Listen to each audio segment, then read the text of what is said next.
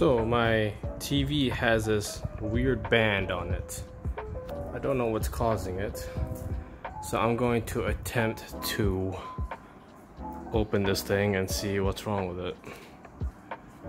And something tells me that this is going to be a very, very stupid idea.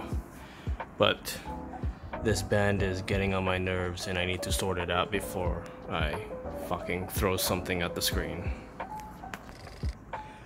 Okay, this thing has a lot of screws and I'm barely halfway done, so I'm starting to regret my decision now. Huh. Okay. Yeah, I have no fucking clue what I'm doing.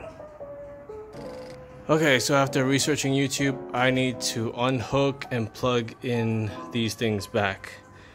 But I already indicated which one needs to be plugged in and plugged right back in, so I hope this works. So essentially you just unhook it like so, and you need to move this ribbon, but I don't want to risk tearing it, so I have a little chopstick. Just gonna thread it through and there we go. It pops right out. So I guess you need to check if there's any rust or dirt on it. Seems okay, so let's just plug it back in and see what happens. I got a Q-tip and some isopropyl alcohol, so I need to basically clean this copper bit, well, gold bit I guess. Just do a once over and see what happens. Okay, just to be sure, I have this air thingy, so I'm just gonna, I don't know if it helps, just to blow the, it's got dust in the pockets there.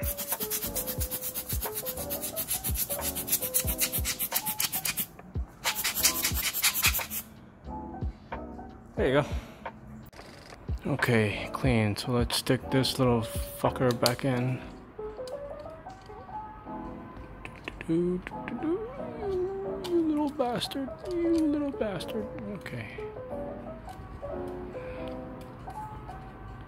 You have to have a feel for it if it's in or not. Hey, you want to help?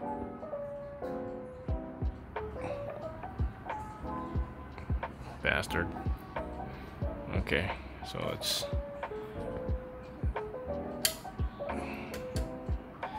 do it.